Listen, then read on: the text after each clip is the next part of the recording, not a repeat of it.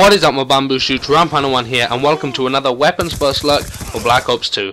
Now today we're going to be covering the Vector K10 or K10, whatever you prefer, and it's another SMG in Black Ops 2.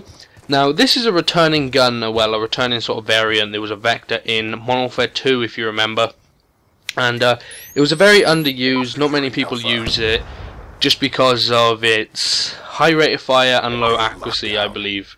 Because you would chew through ammo and that, and there were a lot better choices back then, such as the UMP 45. But do I think that we're going to get the sad song that we had in Modern Warfare 2 with the Vector? I think that could be a possibility, just because it seems to perform exactly the same as the Vector that we've known from our past Call of Duties. It doesn't seem to be much difference from it. If I had to give my opinion on what attachments to use with this thing, I'd probably go with the laser sight and suppressor, chuck on 2 attachments, just because of its high rate of fire, and if you put the suppressor on it, that just it just takes away the damage slightly, but you also get to stay silent with it. So yeah, my advice is use the suppressor with this thing.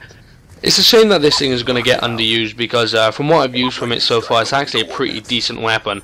But I know that things like the MS, MC, and even the PDW that you unlock straight away, and even the MP7 are actually better than this Vector. So it's this looks like it's going to be a very underused SMG, just as it was in Modern Warfare 2.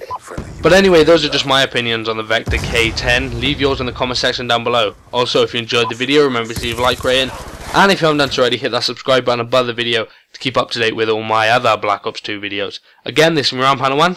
And I'm out. Peace. Thank you for watching.